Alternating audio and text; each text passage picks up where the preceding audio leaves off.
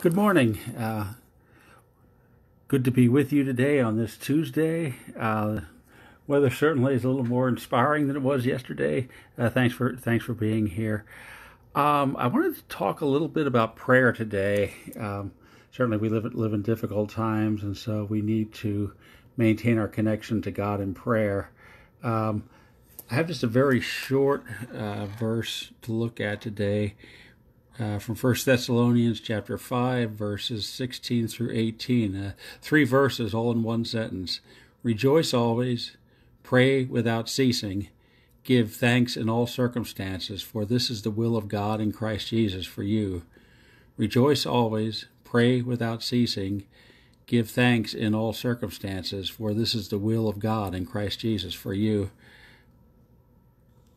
I wanted to talk about two kinds of prayer, meditation, devotional. One is, these are both very ancient, widely used. One is called a breath prayer. It's interesting that in Hebrew the word for spirit and the word for breath are ruach are the same word. So in breath prayer, as we breathe in and breathe out, we pray some sort of repetitive prayer. One that's frequently used is, Lord Jesus Christ, Son of God, have mercy on me, a sinner. On the in-breath, you can say, Lord Jesus Christ, Son of God. And then on the out-breath, have mercy on me, a sinner. Now, if you're like me and you're a little asthmatic and you're a little short of breath and you can't breathe, you can't fit all those words in on one breath. One way to do it is to pray Jesus on the in-breath and mercy on the out-breath. So you're inhaling Jesus and exhaling mercy. So Jesus, mercy. Jesus, mercy. So that's called a breath prayer. That is one way that even as we're breathing throughout the day, we can maintain our connection to God. Another prayer is the prayer of examen. This is an Ignatian practice, an Ignatian spiritual practice. What the prayer of examen does is probably best to do perhaps at the end of the day. Is you give thanks that you remember that your day was a gift from God. No matter how good or how bad, your day was a gift from God. So it begins in a place of gratitude. And so we give thanks to God. And then we ask God for the grace to walk through our day. Essentially, we ask Jesus to walk with us through our day, all the high points, the low points.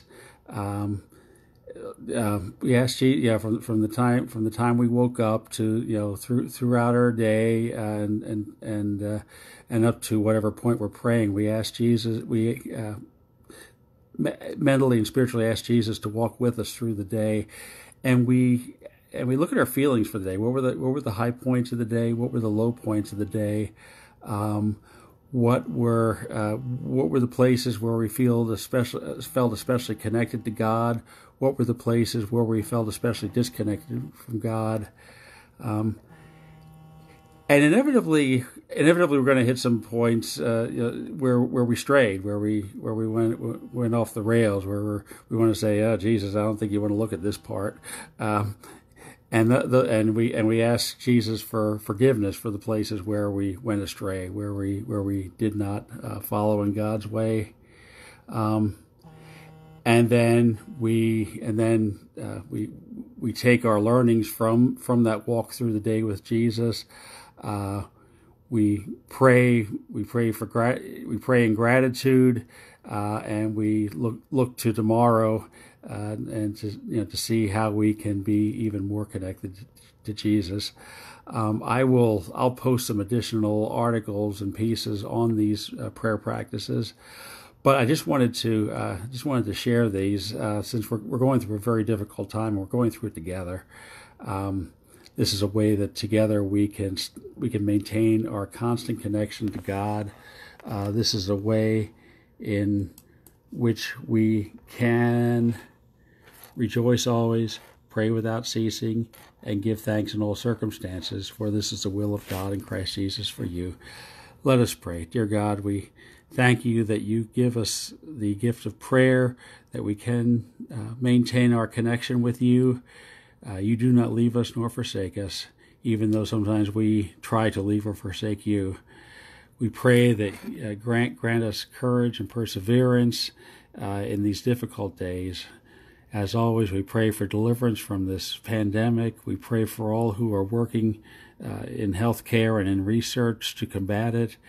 And we pray for all who are having to work as essential workers, often without sufficient protection during these difficult days. Walk with us all, guide our steps and guard our paths. All this we ask in Jesus' name. Amen.